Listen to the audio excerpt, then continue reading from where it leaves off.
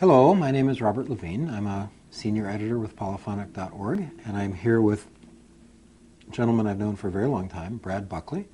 Brad has been a contrabassoonist in the St. Louis Symphony for many years, and I first got to know him through ICSOM, where he was ICSOM chair and I was a baby delegate.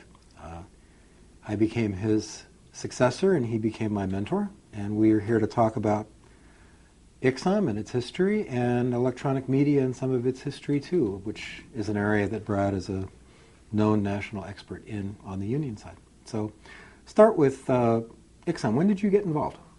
I first went to ICSOM in 1975. As a delegate? As a delegate. And it was in 1975 that they established the media committee, and I that was actually all of 13 years after ICSOM had been founded, or 12, right? Okay. Right. And I raised or talked a lot about media at that conference, so they, following the old thing about whoever talks about it a lot, put them on the committee. Right. They put me on the media committee. Right. So I started as a member of the media committee and as a delegate in 1975. And then you became, at the time they had a system of regional vice chairs? Right. Or what did they call it? At the time, ICSOM was organized with a chairman, a vice chairman, and regional vice chairman, they were called, besides the secretary treasurer or census ordina editor. Yeah, I subsequently became a regional vice chairman for the southern region. St. Louis was in the southern region. And then in 1980, I became vice chairman when Fred Zanone became chairman. Right. And in 1982, I decided I needed a break from it, so I chose not to run again, although they asked me to stay on as chairman of the media committee. And I served in that position till 1986. Then I stepped down from that in 1986. Then 2 years later, they asked me to run for chairman, and I did, and I became chairman in 1988, and was chairman until 1996. Right. But then you continued on the media committee. Then I continued on the media committee until 2002. So essentially it was fairly close to almost continuous 27-year involvement. Correct. And of course you've come to conferences since then as the delegate. Correct. I've come to ICSOM a couple of times since as the delegate, right, from St. Louis. So you've been coming for well more than probably close to 2/3 of ICSOM's history. Correct. How's it changed? Well, the issues are different now than they were when I first became involved in ICSOM. The big issue then was the 52-week season. How many orchestras had it? I can't remember, but it wasn't the majority. Right. But everybody was trying to get to 52 weeks. And, there were a lot of issues about pension. Well, all of the orchestras had internal pension plans then, and medical plans and work rules. And everybody was very consumed with those kinds of issues. Although Fred, when he was chairman, tried to pull the conference in a slightly different direction, and he was trying to have conferences that addressed workplace issues rather than contractual work issues, job satisfaction.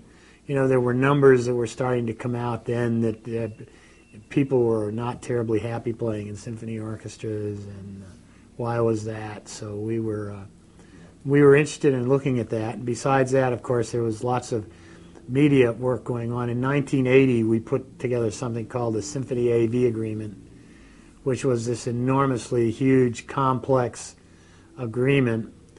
It's probably was and still is the most complex agreement that the Federation has, and that was an enormous undertaking. We were bringing in musicians from both coasts, and it took us close to a year to bring that agreement to fruition. And that was actually the first AFM media agreement that was specifically symphonic. That was the first specific symphonic media agreement, and it was television, which everybody thought that television was going to be a big thing for symphony orchestras. Television and cable. And cable. Right. And the agreement was very flexible. You could move from one media to the other quickly without a whole lot of bureaucratic hassle. And also it was one of the first agreements where there was direct revenue participation. It's the first federation agreement that had direct revenue participation rather than participation in a fund, which, as you know, are what the other federation agreements were.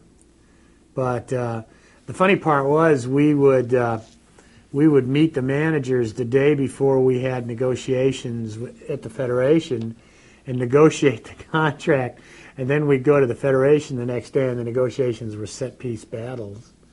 I think they began to catch on because Victor Fontealba was the president of the AFM at the time, and one time he looked at Fred and he said, you know, if I didn't know any better, I'd say you guys were negotiating this agreement before you ever got to these meetings. Well, he knew what was going on, but it was fine with him. Right. And there were some funny times. There was one time when we walked in and said, look, this is what we need in this area, and they said, they'll never give that to you. And we'd reached agreement over the issues the day before. Right. Yeah. So that was a pretty interesting experience. So you know, the issues were different. They were simpler. We weren't worried about whether orchestras were going to fall out of existence. Mm. Striking was a thing that most orchestras did most of the time. Going on strike. So there was a lot of labor strife. It's a lot different than it is now. Who was the chair when you came in? When I came in, the chair was Irving Siegel, viola player from the Philadelphia Orchestra. And in later years, as Irving told me, he said, I don't know how you do this job, because when I was chairman, he said, I could sit down at my kitchen table on Saturday morning and catch up on all the ICSOM paperwork and things that he had to do. He said, now it looks like a full-time job. And I said, well, it is. It's evolved from what it was. To the extent you had a mentor, my impression watching you all the years, it was probably Fred. That is correct. Yeah, Fred was definitely a mentor. He was a very close friend. He and I worked very closely together, and I learned a lot from him. Fred has a very interesting way of looking at problems that nobody I've ever met. What did you learn? What did you end up doing differently as a result of that? Well, I know it's a hard question to answer. But. Yeah. Well, what I did differently than Fred did was, at the time that I took over as chairman, there was a lot of strife going on between the union and the orchestras. Seattle left the union. It was that year. Yeah, it was that year, 19. As a matter of fact, I was elected chairman and immediately got on a plane and went to Seattle to try to keep them from leaving the union. And we were not successful. I was there. Dennis Dreeth, the then president of the RMA, Richard Totesak, international officer, who you know well. Richard is with us anymore, but but I was in Seattle for a week trying to keep them from leaving the union, and they left the union, and the orchestras were pretty restive about the issues that caused Seattle to leave the union, and we decided we had one of two things. We could either try to take ICSOM en masse out of the AFM, or we could try to reform the AFM and make it more amenable to what our needs were. And I decided that taking the orchestras out of the AFM was not a viable option, because first of all, we either had to all leave or all stay. Right. We couldn't be half one way and half. And there were too many orchestras that would not leave their home locals. So we went the route of trying to improve the AFM. That was when I met Bill Rail. Bill was one of the finest union organizers that I ever met. This guy was he was a living embodiment of trade unionism, and he worked for years as a assistant director of organizing for the AFL-CIO in Washington. Very important job. And he had retired at that time, but he was doing consulting work, and he came in and consulted for us, and he did it for very little money. He just was fascinated with this group of symphony musicians, and it was Rail that came up with something called the Rail Report, which established the structure of the modern, what I call the modern federation, where the AF&M was at that time divided into two parts: the Electronic Media Services Division and the Symphonic Services Division. And he created all of that structure, and we got it through the AF&M. They passed. The board, the International Executive Board, agreed to pass that report and implement it. And we also made changes to Federation bylaws. We put the Orchestra Services Program in so that if we ran into another circumstance where an orchestra and its union were fighting, the Federation could take the orchestra away from the union rather than, nuke, as we call it, nuke the local, or, put them in trusteeship. It's always difficult for the Federation to do that, but if they could just remove the orchestra, then, they could, the idea was they could give everybody a chance to cool down and, put the orchestra under Symphonic Services Division, which people regarded much more favorably. That was Lud Waldeck was the head of Symphonic Services in those days, and of course Lou had come out of the symphonic world. Yes, and he came out of the ICSOM world too. He was he was a delegate. He was a delegate. New York City Ballet. Right. He's a tuba player. Yeah, tuba player, New York City Ballet, and he decided when they decided to create the Symphonic Services Division and make it a presidential assistant, he was interested in the job. So Fred and I both maneuvered to get him the job, and he was the logical contender. But so we did. I put all of my efforts that way, rather than the way that Fred was, although I tried to do some of the things that carry on some of the threads that he had established about workplace satisfaction. That was when I met Richard Hackman, Richard Hackman from Harvard, who had done a bunch of studies, including some studies of symphony orchestras, including that very big one with the Berlin Philharmonic. That's right. Where he determined that musicians had lower job satisfaction than, garbage men, I think. And actually, it was. I think the one I remember was federal prison guards. Federal prison guards. That's right. That's it. That's right. Actually, that's on for those of you watching. That some of that material is on the Polyphonic site in the Harmony archives, if you want to go take a look. Right. Well, Hackman was a real interesting guy. He was a trombone player, amateur trombone player, so he liked music quite a bit. And anyway, I brought him to some conferences, and one time he came into a conference and he talked about women in symphony orchestras, and I was like, I don't know what's going to happen when he talks about this subject. We may have a revolt on our hands. Right. But the women just absolutely loved what he had to say. It was an evening session, and it went 2 hours over its appointed time, and that was one of those ones where it's lucky. It's better to be lucky than skillful. Right. But so I had Hackman talking about those kinds of issues. Plus, I was trying to reach out and get some rapprochement with the league. In those days, it was called the American Symphony Orchestra League, not the League of American Symphonies, or the League of American Orchestras. League of American Orchestras, excuse me. But I was trying to get some rapprochement going with the league, and I was trying to get some. I was trying to do some more of the work on job satisfaction, and of course, at the same time, we were trying to get the rail report passed by the Federation and then implemented, because it took a lot to implement it. And so it was a very busy time. And then, of course, there were media negotiations going on, and those were what I would call the happy times in media negotiations. It was real black and white. It was the companies and us, and it was us against them, and we didn't particularly use any cooperative methods of negotiating. We just went in and pounded the table and generally roughed up the other side as hard as we could. So that's how I differed from Fred, in that I took my whole approach to the union. I went down that route. And then, of course, I left in '96, and, you took over then, and the rest, as they say, is history. Right. What about the AFM presidents you dealt with? You dealt with a number directly. Yeah, I dealt with, actually, going back to 75, the first AFM president I ever saw was Herman Kennan. And I remember going to national media negotiations in New York, and somehow we managed to worm our way into those media negotiations because it was unheard of for player representatives to go to federation negotiations. That's what used to be called phono labor, right?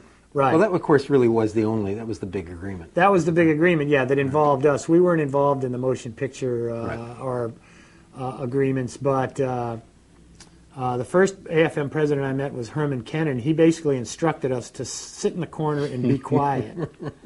So, of course, we didn't. We did sit in the corner, but we weren't quiet.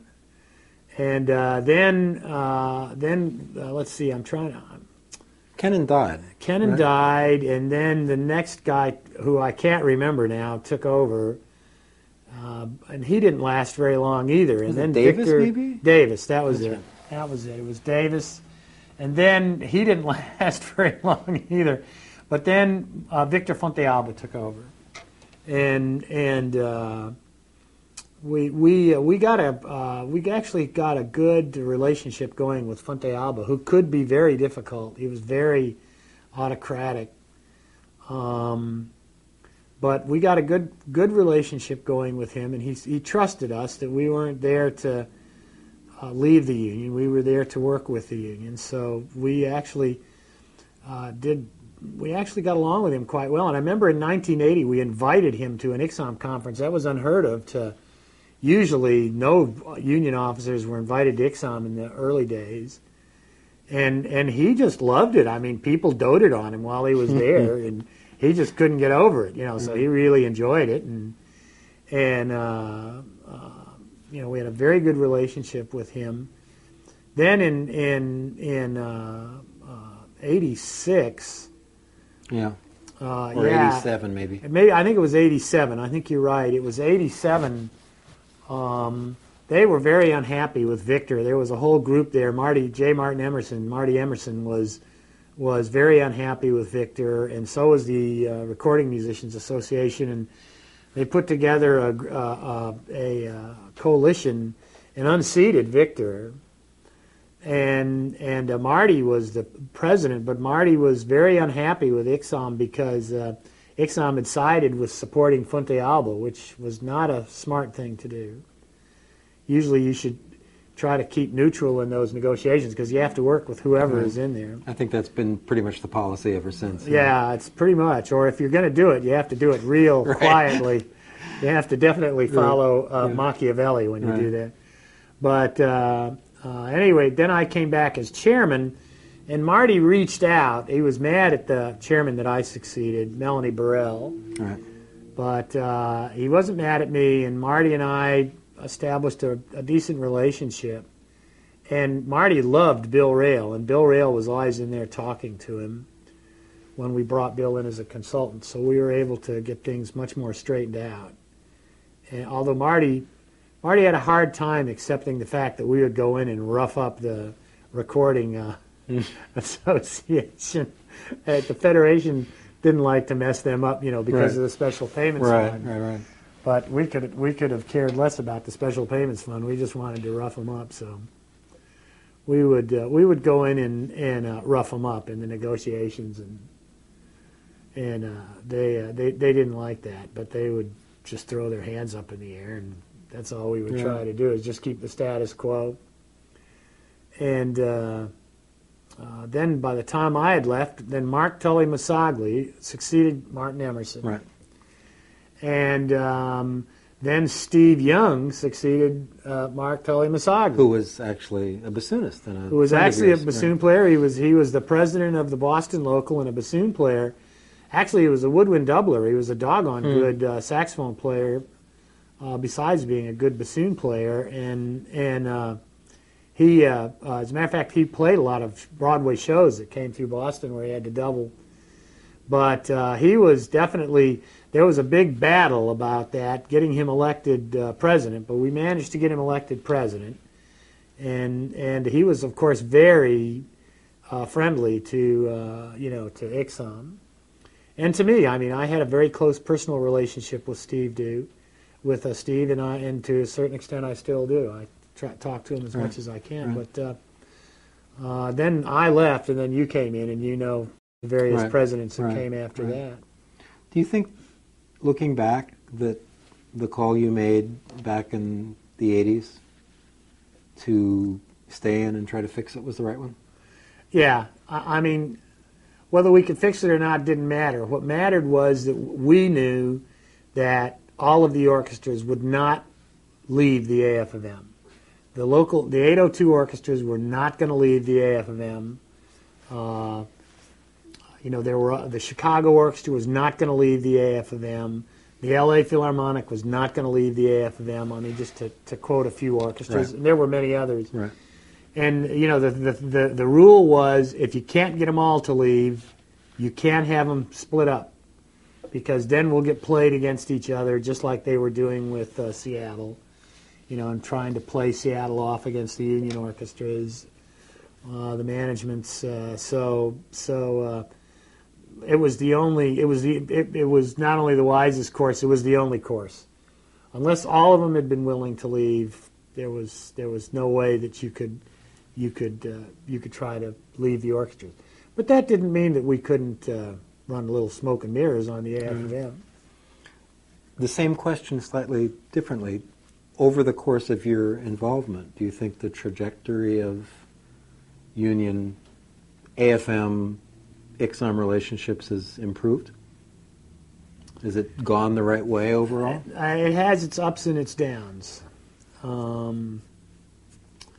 It's not as well.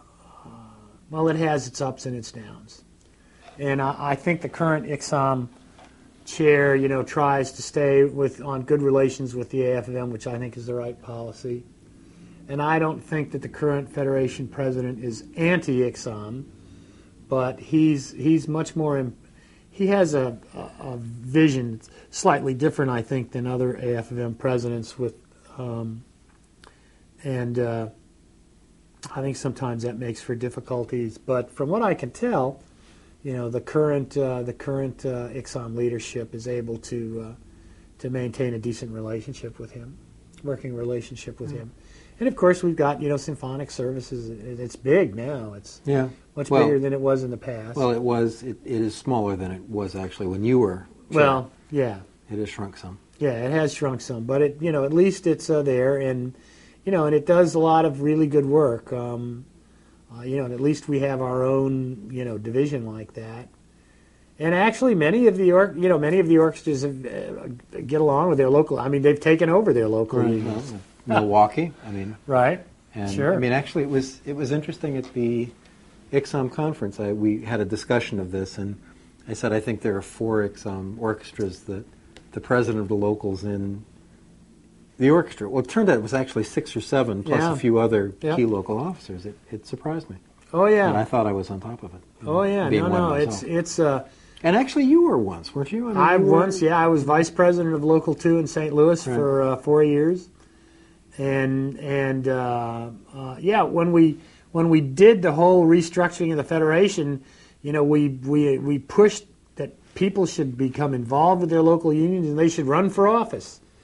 And that especially in the medium and small locals, if they would organize properly, it would not be difficult to get elected. Right. And, so we pushed that real hard, and it came to fruition. I can remember going to Federation conventions and in the early years, and it would just be me and the ICSOM people that I brought with me. And then by the time I had left, it was me and a bunch of local officers who were also ICSOM orchestra personnel, and in some cases ICSOM officers.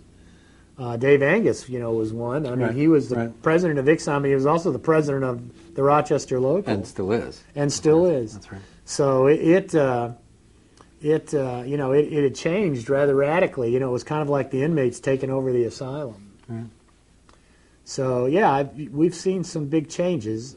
The problem is when I became involved with ICSOM in 1975, the membership of the Federation was over 300,000. Now the membership of the Federation a real count, not the count that they like to use, where they count people 2 and 3 times. Right. But a real count would probably show that the Federation is down to 50, 60,000 members, maybe less. I've heard, yeah, somewhere between that and 70, right. But probably no more than that.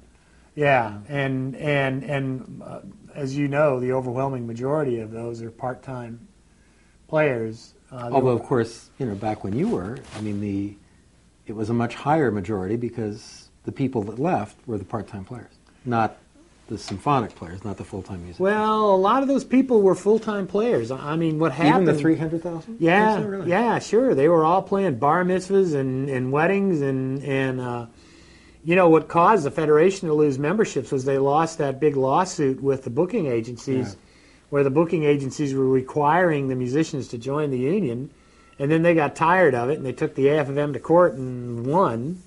And once they would not require those people to join the union, they didn't join the union because they said, why should I join the union? The booking agent takes care of me. Right. So, I made a graph up of that when I was chairman in 92.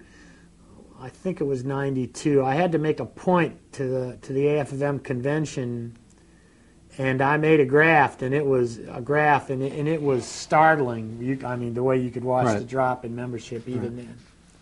Right. So, it's going to be it's really turning into a union of haves and have-nots, and that's going to tear the union apart. Yeah. As I indicated earlier, I think Brad is probably the person on the union side with the longest history with symphonic media negotiations going back to, as you said, 75. Right. And being part of AV. And in fact, the last major negotiation you did was in 2001, 2002. It was a revision of AV. Well, yeah, it was a revision. Yeah, that's right. It was a revision of AV because that was after the Internet agreement. But, right. Between those two, you had many phono labor negotiations right. and, of course, the Internet agreement, which we worked on in 99. Right. The symphonic media business changed pretty radically in that time frame. Yes, it did. A lot of which I learned about from you, but why don't you describe that? Yeah, well, okay. The symphonic media business was never never huge in the United States. It was big in a few areas.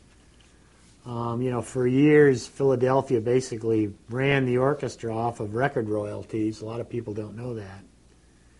And, so it made our job,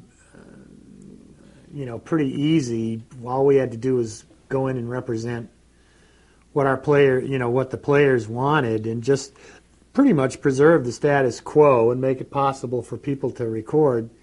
As you know, also in that time, the media guarantee really took off.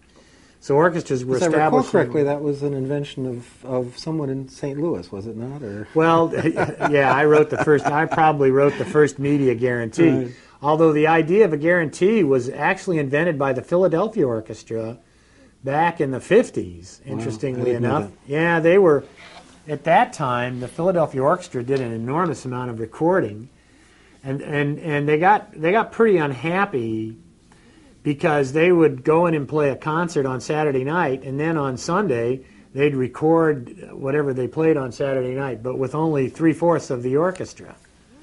And not including all the people at Orman who didn't happen to like that week, of course. No, of course not. Not including, So it was the favored few got to do the recording on Sunday, which is where the money was.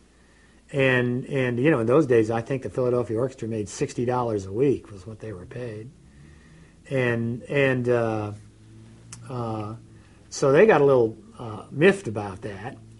Plus, you had then the tuba player and other people like that who weren't always used on the recording sessions. So they went in and demanded a recording guarantee because they wanted it so that everybody could get a taste of the recording money. And they were actually the first ones to do a recording guarantee, and they demanded it. It wasn't the management. That was a switch from what happened then 20 years later when managements were demanding media guarantees.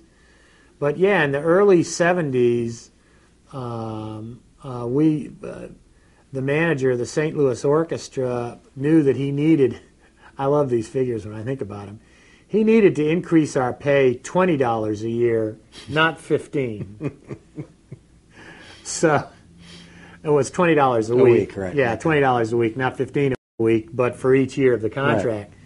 And he couldn't get the board to come up with that enormous sum of money.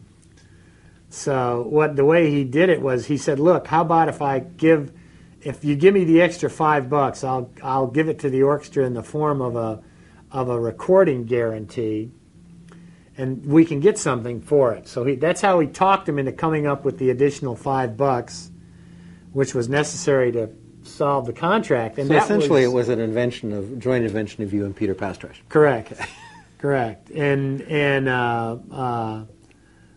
he had to do that because he knew that we would go on strike.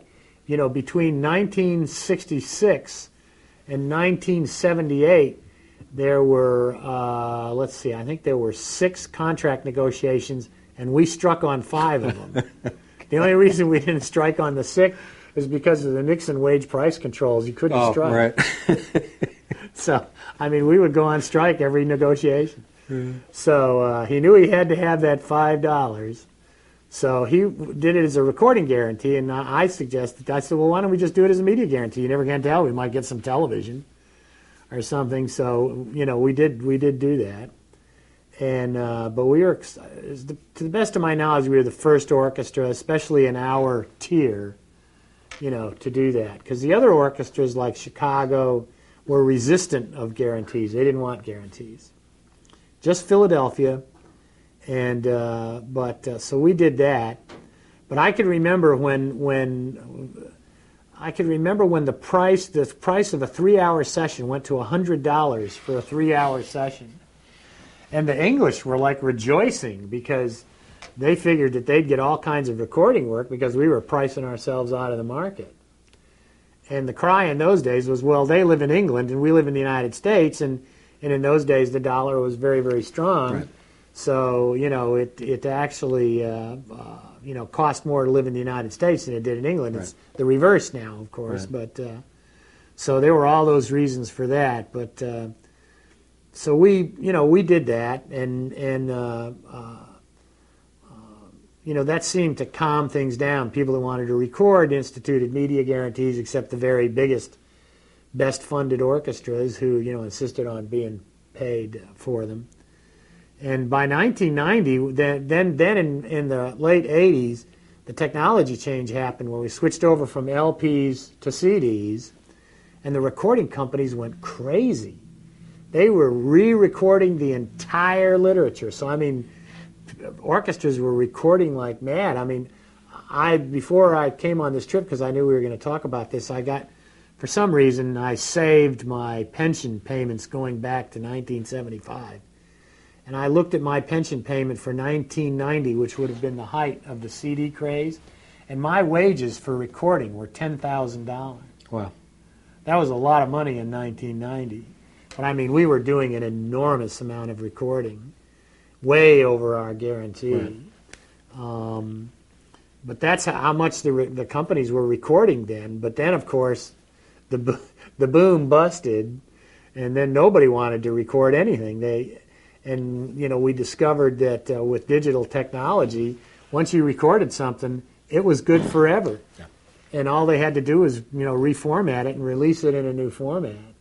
One of the big mistakes looking back that we all did was we sold our rights, for the upfront money, and we should not have done that. We should have kept our rights like our agreements are written now. Right. Well, that was, in fact, what I remember learning from you was just that whole thing about how the recording company's interests were not ours. And Correct. We were, I think you described it as our artistic history, artistic legacy was being sold off, and we didn't control it. That's right. I remember you had a story about, was it the Philadelphia Orchestra had gone to Europe and complained that their discs were not on?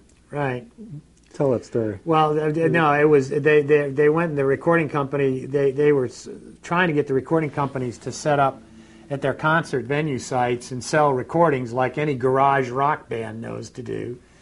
But EMI couldn't figure out how to do that, and so they rained all over EMI. So EMI finally said, "Okay," and they showed up in England But the recordings they were selling weren't recordings of the Philadelphia Orchestra. They were recordings of the London Symphony, which made the Philadelphia Orchestra even madder. But EMI didn't care. No. They were EMI recordings. Right. They were selling EMI recordings. They could have cared less. So, we should not have done that. We should have maintained control. So how did you, as chair of the media committee, how did you begin to engineer the change? Well, I knew that there was no way that we could save CD recordings. I mean, first of all, CD recordings, just dropped off the map, and all of that had been done. But I went, you know what? For stuff that we do on internet, and from now on, we can. It is a valid trade-off to trade off upfront money for ownership and control, or control, especially if not ownership. And that's what we started to do. It was already being done to a certain extent in the AV agreement, but it was as you know, then you negotiated that. The two of us negotiated that agreement together. The Internet agreement was the first agreement where we really had a lot of control. We were not giving away the control of our product. The most we could do was license it for a certain period of time. Right. And in fact, I mean, you'll be interested to know that just this year, we are actually making a CD this year. It's for Non-Such, which has this one modern composer that they have everything he's ever done. And we're doing the Dr. Atomic Symphony, so they wanted that. Oh, it's John Adams. John Adams, right. Yeah, John Adams. Well, originally the Dr. Atomic Symphony, which was, extracted from Dr. Atomic, the opera, was supposed to be 40 minutes long, which they went, okay, 40 minutes, is good enough because while it won't fill a disc completely, it's long enough. Well, he ended up cutting it to 20 minutes. So now we're having to go back and record another one of his pieces to fill out the rest of the disc. Right. But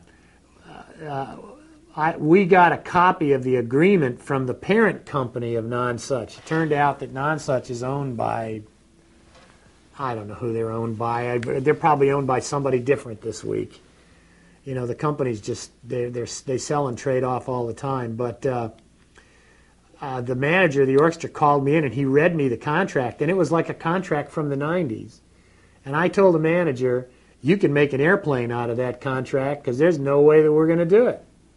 Yeah. If I have to go back and get another vote out of the orchestra, we're not giving away those rights. Not only that, the contract doesn't allow it to be given away. Right. You write that bean counter and tell them we'll be glad to license it to him for 5 years, but that's it. Right. We're not giving it to him in perpetuity if hell freezes over. Yeah. So he called this guy at the recording company, which, as you know now, is mostly bean counters. They're not like the old record execs who actually knew something about music. And this guy was like, oh, well, then we just won't do the recording. And my manager said, well, okay, it's fine with the musicians.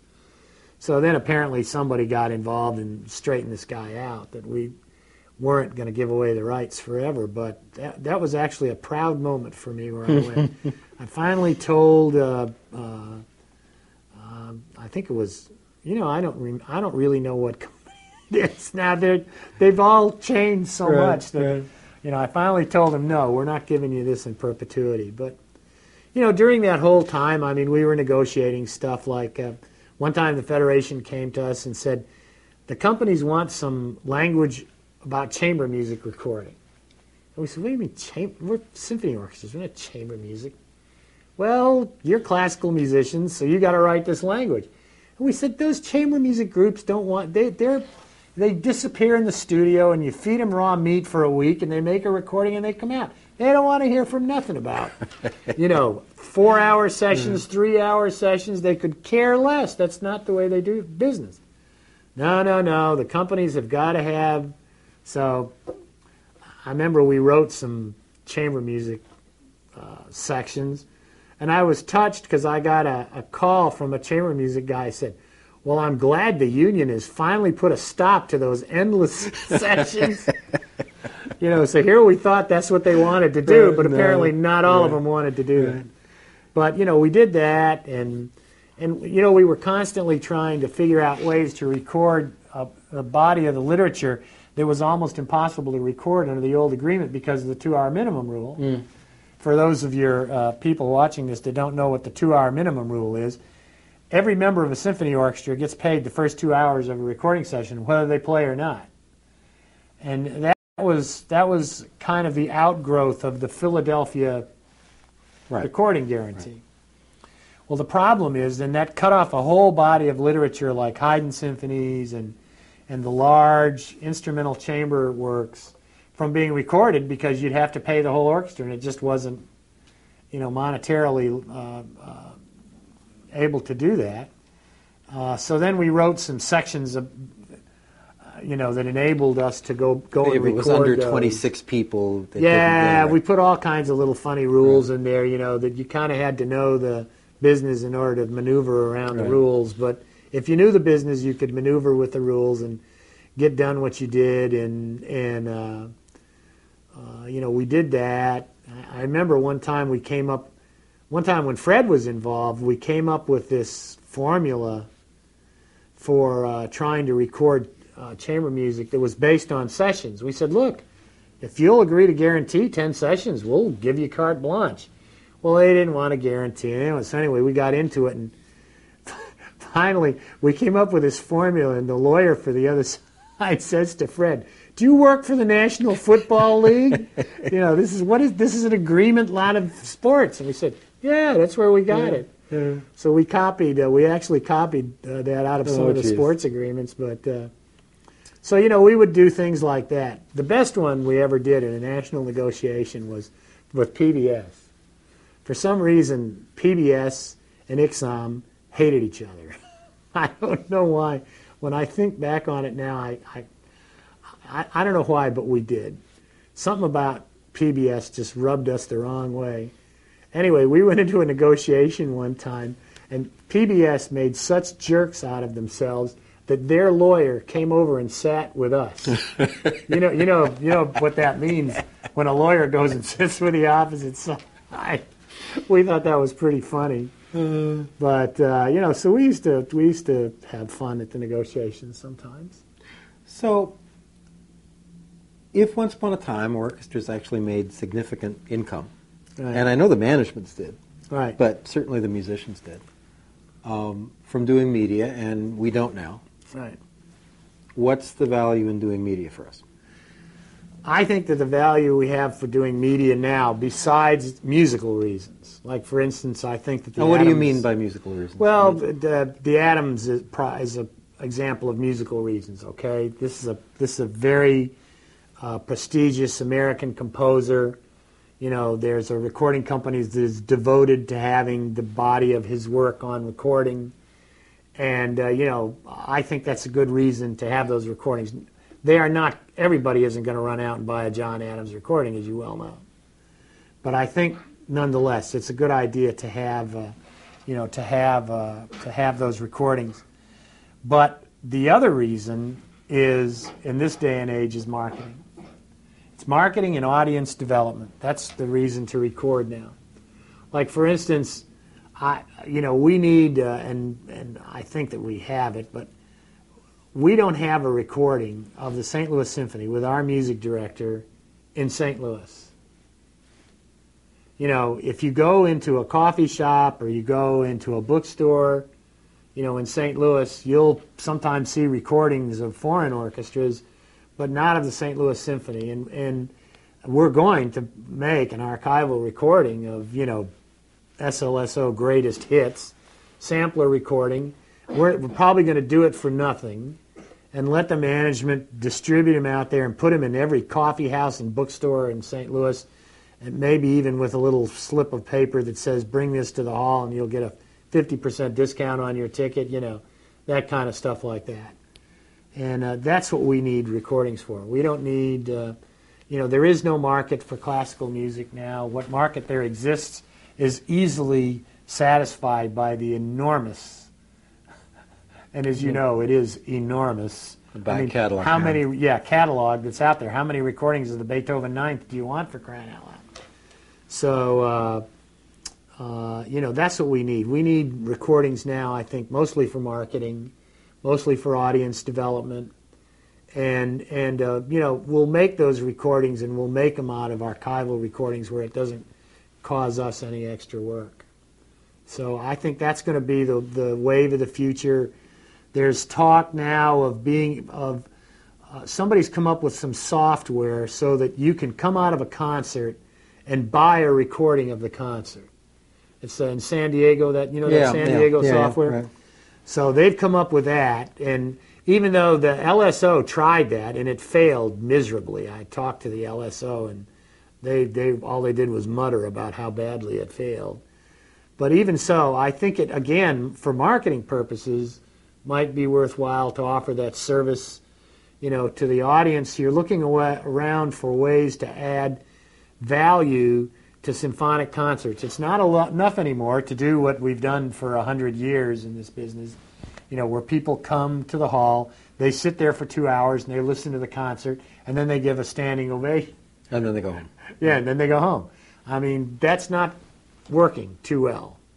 You've got to have value added to the concert. You've got to have cocktail parties. You've got to have talks by musicians. You've got to have, buy the recording. I think that's going to be the things that we're going to need to do to keep our audiences buying tickets for the live concert, which is really where the action is. Right. So that's what I see. We need agreements that will address that area, or the orchestras are just going to do it. And so we can either have agreements, or the orchestras will make their own agreements. Yeah. Okay. Well, thank you. This is You're welcome. interesting. Well, always glad to relive the old days. Thank you.